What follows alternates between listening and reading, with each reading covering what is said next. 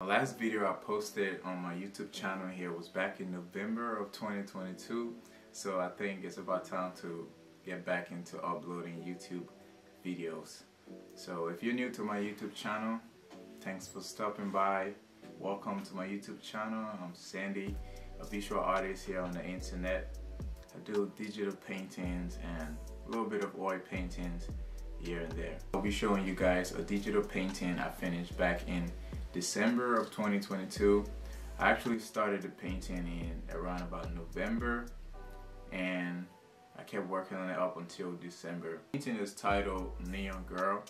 I was pretty much experimenting with neon colors, hence the title. So like purples and blue. So usually when I'm doing digital paintings, I use the actual skin tone of the reference. So whatever skin tone they have, if it's lighter or darker, that is what I would use. But for this piece, instead I'll be using the colors as the actual skin tone. So for the darker part of the skin, I went ahead to use like a darker blue or a darker purple, or some of you guys might call it magenta. And for the lighter part, I use a lighter blue and some light pink to really bring the highlights in the skin. When I'm painting on the tablet automatically record the painting while I'm doing it pretty much. So down the road I can track my process to see how I went about creating the artwork from start to finish. Right now I currently have a mount strapped onto my desk. I will be using this mount to videotape myself actually painting on the tablet. So you guys will see my hands with the Apple Pencil in upcoming videos. It wouldn't be just a time-lapse video.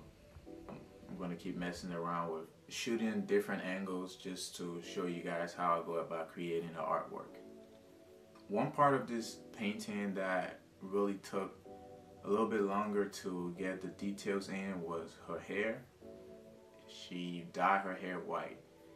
So in this piece I was pretty much using a darker purple and using some white, and also wanted to add some highlights in her hair as well, so that would be like the pink and the light blue.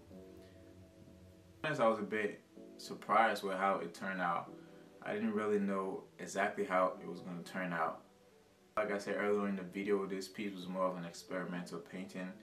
I don't usually paint with colors like this. I think it'll really train my eyes on using colors and just experimenting, creating new type of art. And feel free to subscribe to see more YouTube video coming up on my channel, and I will be showing you guys more behind the scenes of other projects I'm working on. So like actual oil painting. Right now I'm currently working on an oil painting of LeBron James, so I'm going to try to do a YouTube video on that to showcase that to you guys. And yeah, I hope you like this video. Stay tuned and I will talk to you guys in the next video. Peace.